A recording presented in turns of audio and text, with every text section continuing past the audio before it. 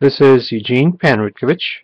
I'm the laptop screen doc, and the name of the website is www.screensurgeons.com. Today we have an ASUS K55N laptop computer, and we're going to show you how to replace a cracked screen on an ASUS K55N laptop computer. And this procedure will work with all versions of the K55 laptop, K55C, H, N, and whatever letters after it. Okay, before we do anything with this or any other laptop computer, we want to make sure that it's safe to work on, and that means disconnecting all sources of power, and that means removing the battery from the bottom. In order to do this, we flip the laptop over. There's two levers on either side of the battery. One is the locking lever and one is the release lever. So the left one is the locking lever. You slide it outward, and then you slide the release lever outward and you pull the battery out like so, and you put it to the side. Also, while we're on the bottom, I'll show you where to find the model number for this laptop computer. There's a label, a blue label that says ASUS on it, and the first line on the blue label says model K55N. And also under the battery, right to the right of the ASUS, it says K55N2. And when the laptop is newer, there's usually a label on the palm rest that tells you the model number. Okay, in order to get to the screen assembly, you need to remove the screen bezel. That's the plastic frame around the screen. And in order to remove the screen bezel, you need to remove two screws on the bottom, and they're hiding behind some rubber covers. So that's where we'll start first. But before we start, I'll show you the tools that we're going to use. We have a PH1 electronics screwdriver. PH stands for Phillips, and 1 is the size. A smaller PH00 electronics screwdriver for smaller screws. A 2mm flathead screwdriver to pry things open. A pair of metal tweezers to remove any screws that may be stuck or manipulate cables. And also an X-Acto knife or a hobby knife, and that's to remove the plastic or rubber screw covers, and that's where we'll start first. So we'll use our hobby knife to remove the screw covers, like so. There's one, and there's two.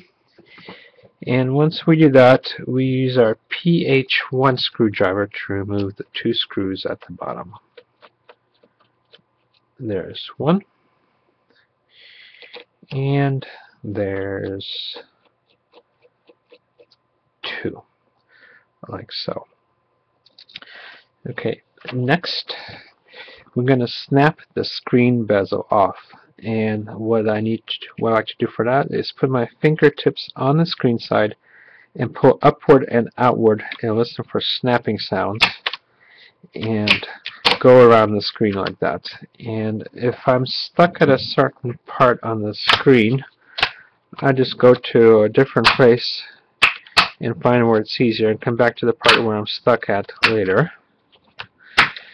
Corners are sometimes more difficult, so I come back to the corners later when I snap off the other parts. This one is a little bit tougher than usual, but slowly we're getting it. Just take your time on this. This is probably the hardest part of the whole procedure.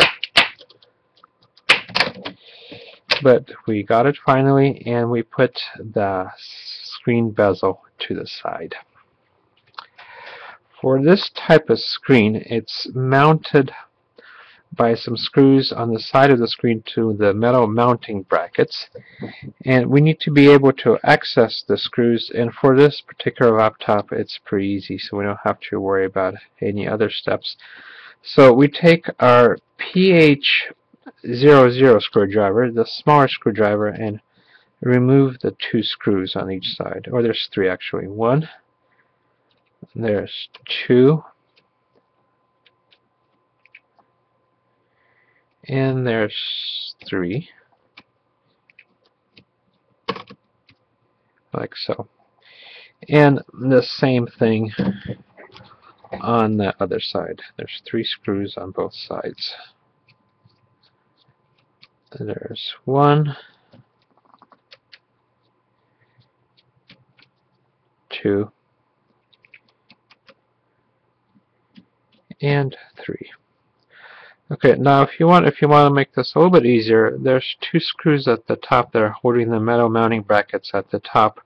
You can remove those screws, and that'll allow you to lift the brackets a little bit, and that'll allow you a little bit better access to these screws on the side, but I don't think you'll need to do that. Once we remove the screws, we gently start tilting the screen forward like this. Make sure it's not getting stuck on anything. And we put the screen down like so. And for this type of screen, it has only one connector, and it's secured by some adhesive tape. So we use either our fingernail or the hobby knife to lift up the corner of the tape until we can get a good grip on it, and then just gently lift up this tape. I'll get a little bit closer so we can see what we're doing. And same thing on the other side of the connector. The video cable has some adhesive on the back also. We lift that up, and once we do that, we gently pull the connector out, and it comes out. Now, before we go any further, I'm going to show you how to reconnect this connector.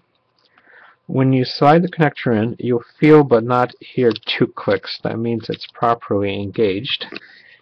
And let's get a close-up, see what a good connection looks like. Close-up. Pause the video right there and make sure your connection looks like this. There should not be a gap in the seam between the 2 sides of the connection. The 2 sides of the connection should be flush with each other. So we keep moving. We remove the connector once again, and we take a look at this screen. This is a 15.6-inch LED screen, and as of late 2012, it's the most commonly available screen it's the most common screen that goes into laptops. And let's take a look at the number. The number you need is N156BGE. That's the number you need to look up.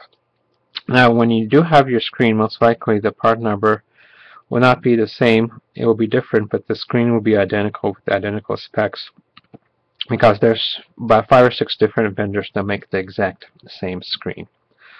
Okay, you can also order this screen from us, from Screen Surgeons, and what you get with us is a 2-year warranty on the screen. If something goes wrong with the screen that's not accidental damage, we'll replace it for free.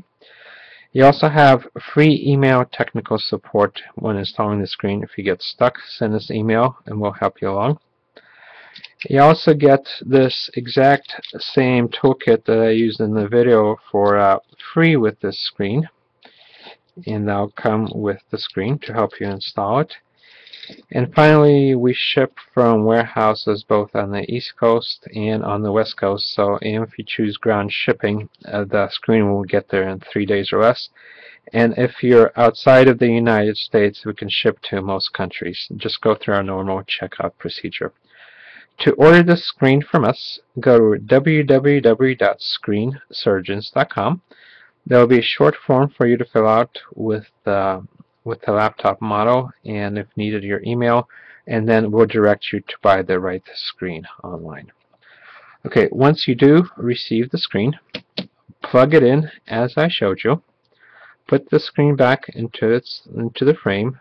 Put the 3 screws in on each side. I would start with the bottom and move up.